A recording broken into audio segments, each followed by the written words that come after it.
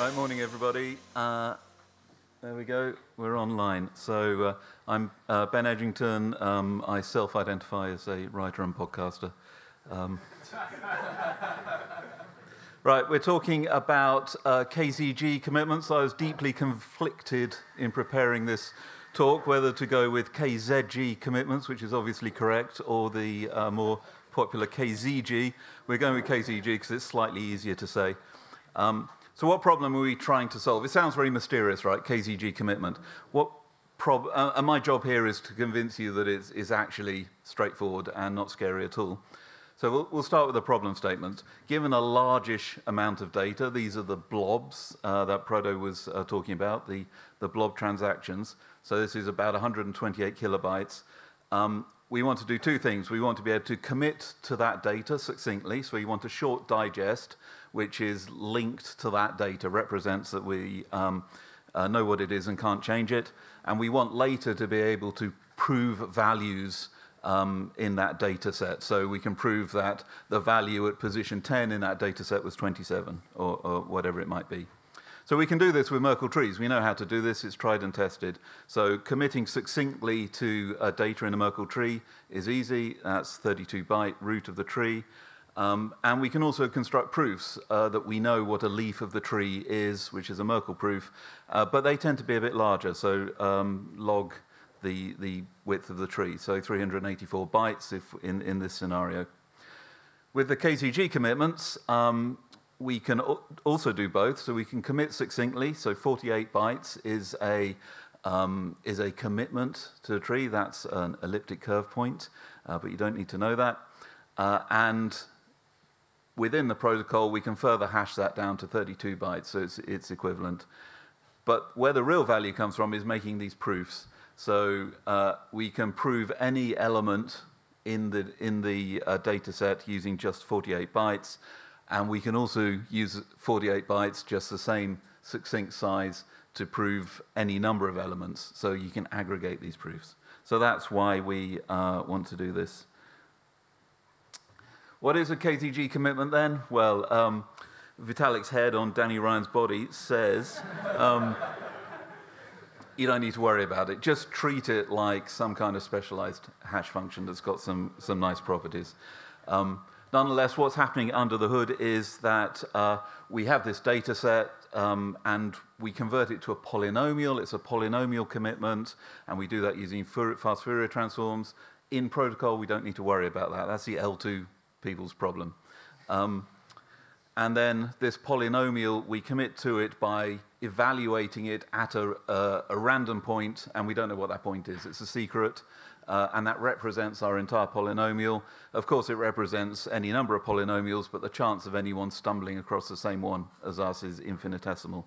And we generate this random point that nobody knows via a trusted setup ceremony. There are two functions that we need to be aware of. There's the commitment, which is taking the blob of data and making a KZG commitment out of it. So we have the blob and its kind of blob shapes. That's our 128 kilobytes of data. We have the trusted setup, which is just a set of elliptic curve points. And we zip the two of them together. So that's making the KZG commitment. The commitment's in the middle. It's in an ellipse. That's how you know it's an elliptic curve point. It's 48 bytes when serialized. And then we take, for convenience, a hash of that because the EVM's not very good at dealing with 48-byte objects, so we hash it down to 32 bytes. And this is what hashes look like in my brain. So that's the end. And the point for this audience is this is really easy. This is 3 lines of code, or it might be 1 line of code if you've got a crypto library that supports this. The BLAST library implements a Pippinger multiscalar multiplication, and it just does this. It's very, very simple. The other thing we need to do is what's called an opening, which is a bit pretentious. It's verifying a proof. It's like a Merkle proof. So we have our polynomial, but it's represented by our commitment. We have 2 values. We have an x value, which is the location we want to prove the value at. We have the y, which is the value we believe ought to be in that position. And we have our proof, which is like a Merkle proof, but in this case, it's an elliptic curve point. that's constructed by the person who makes the proof. And then we have this verify function. And this is a little bit of elliptic curve arithmetic and a call to the pairing function where the magic happens, and it's very complicated, and we don't need to worry about it at all because it's just a black box. So in EIP 4844, again, the code is in there, and it's 3 lines long. So both execution side and consensus side will need to make some changes to take advantage of this KZG commitment technology. On the execution side, there are 2 precompiles, and these are for the use of rollups. So there's a blob verification precompile, and that's just blob to KZG. So it's making this commitment. And this is useful primarily for optimistic rollups. And then we've got this point evaluation precompile. So this is verifying that we know the value. The data we have is the correct data for that point. So that's a wraparound verify KZG proof. So 2 precompiles. There's an extra opcode, which is trivial. It's just looking up one of the commitments that we have in a block. And when verifying a transaction that a user has submitted that contains a blob, we need to check that the KZG commitment is correct, which again is the same as a blob verification precompile. So under the hood, it's the same code. On consensus side, this is a lot more familiar because we're all already using BLS 12381 elliptic curve libraries because we have this BLS signature scheme. I'm pretty sure all the consensus clients are using BLAST library, though I'm not 100% certain, but yeah, I'm getting nods on that. We need to add wrappers, primitives to them because the BLAST library itself doesn't provide these off-the-shelf functions, but we need to add our kind of 3 lines of code, blob to KZG.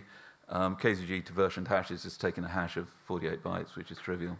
We don't need the verification of proofs. We don't need to do the openings on the consensus side. We just need to check that the blobs match their commitment. And also, when we gossip blocks and so on, we need to check that. So how do we, just to summarize kind of where things happen and how we build this, we have a library, elliptic curve library, BLS 12381 curve. At the bottom, that's off the shelf and black boxed. We have code to implement commitments on top of that. We have code to implement the verification on top of that.